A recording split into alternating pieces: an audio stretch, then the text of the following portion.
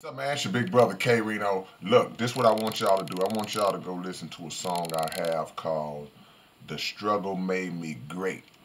And the subject I'm gonna be on right now, I speak about that in a line in that song, probably the first verse. I can't remember, but what I'm talking about is over the years, man. Anybody that's ever chased a dream, anybody that's ever had a dream, or something they wanted to do, there's always somebody that will come along and say, "Well, man, that's good, but you need to have a plan B.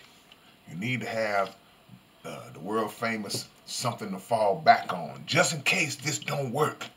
You know, you hear all those different sayings that come out of people's mouth, and a lot of times it comes out of people's mouth because they're concerned for you. They're worried for you because they may not see your vision the way you see it. They don't see it the way you see it. So they're looking at it as something like, you want to do what? You say, hold on, wait a minute. You say you want to be a what? And that's based on maybe how they traditionally were raised or how they came up, and they kind of stuck to the straight and narrow and maybe have done it just 9 to 5, do it this way, play it safe, and they kind of are worried about you because if you're a family member, a loved one, they don't want to see you fall on your face. But when you have the confidence and the belief that you're going to accomplish what you're setting out to accomplish, then the possibility of failing, at least I can speak for myself and other people, it doesn't even cross your mind. You like, what you mean? Something to fall back on. I don't have to fall. If I'm moving forward, there's no need for me to have to fall back. I don't need a safety net, a mattress. I don't need none of that to fall on because I'm going to go forward with what I'm doing. Now, will there be some setbacks in my original plan? Yeah, you know, you're gonna hit some times where it's like, man, I messed that up. I got to start over. Or it's going to be some down times where it seems like it's not working. It's like, oh man, this ain't really working. But the person who has that focus and that belief, even in those times, stopping and quitting never enters their brain. It's just like, nah, okay, yeah, that was messed up. I dropped the ball on that one, but we gonna get up tomorrow and get right back on it. You know. So what do y'all think about the plan B situation? Because my theory always is I look at it, I always view it as the law of physics, to where it says two things can occupy the same space at the same time. So if I'm focusing on my intended goal, but I gotta stop for 6, 7, 8 hours to go do this, something that I really don't want to do, and in the midst of doing the thing that I don't want to do, it takes not just time away from what I really want to do, but it also takes away energy.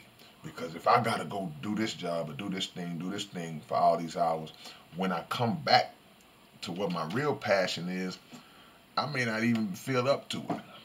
Or if I feel up to it, I may not be able to maximize my effort because I'm tired. Or I know I got to get right back up and go back to this other place. So now I'm giving more of a commitment to the plan B than I am to the original goal of mine. So that's just my take on it. Some people like to play it safe. Some people just say, well, you know, it doesn't have to take somebody else to tell them. They do it on their own. It's like, well, yeah, I'm going to still do what I do, but you know, I gotta make sure, man. I still got these bills now, and I understand that. I understand that part. I say, look, because sometimes your first goal, your first dream, it takes a while to come to pass. So it may not be paying the bills right away, and there are things you have to do. I get that. I ain't knocking that, but I just say mash the gas and accelerate a little harder in your original goal to try to eliminate that situation. Because I just don't believe, and I can't say every situation is different. There are people who have managed to, hey man, I work 2 jobs and I still got this. I mean, you know, there are exceptions in every case, but I just really think that fear hinders a lot of us, and it restricts us. It restricts us from going full blast after what it is we say we want. You have actors who um, they want it so bad they'll just move to LA or something, and they'll uh, sleep on the streets, sleep in a car, whatever they got to do to be in position, to put themselves in position. Nobody really made any impact in any field of life by playing it safe. Playing it safe, man. Being scared to take that big step. Having moments that are what we call pivotal moments. There are moments in your life where you know you are in a moment that could be life changing, and you got an opportunity to make a move, but then you say, nah, I ain't gonna do it. And that sits with you forever. It bothers you because sometimes we know internally, like, that was my chance, that was my moment. And you only get a few.